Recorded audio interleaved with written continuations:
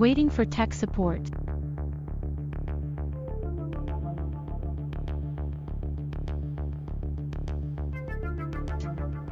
You seem to be on hold forever.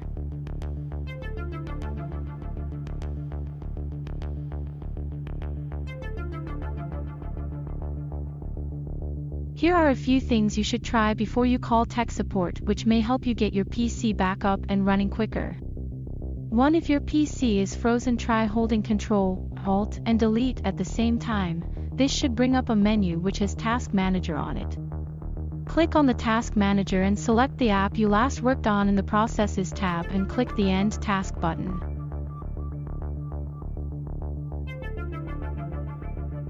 If that does not work, then 2. Turn off the power of your device and unplug it if you can. Count to 60 seconds, then plug it back in and turn your PC back on. 3. Restart in safe mode. To do that, when you start up your PC, click on ESC key, which usually gives options for safe mode, but may be a different key depending on your PC manufacturer. Check your PC manual.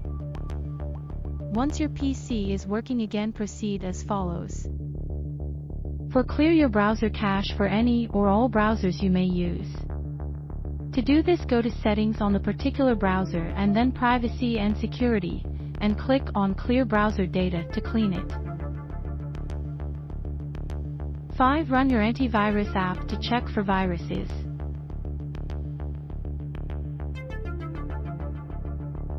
6. Clean your hard drive of unnecessary files. Open File Explorer and use the navigation bar on the left-hand side to get to this PC, then click on that and your drives will be shown. Right-click on your main hard drive, usually it is the C drive, and click on Properties. The Properties menu appears, click on Disk Cleanup. On the menu, just click OK.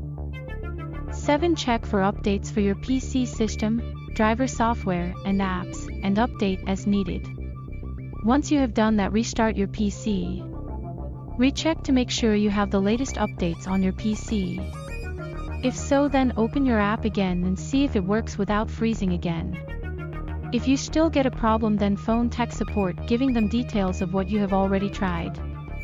Usually, however, these tips will fix your issue.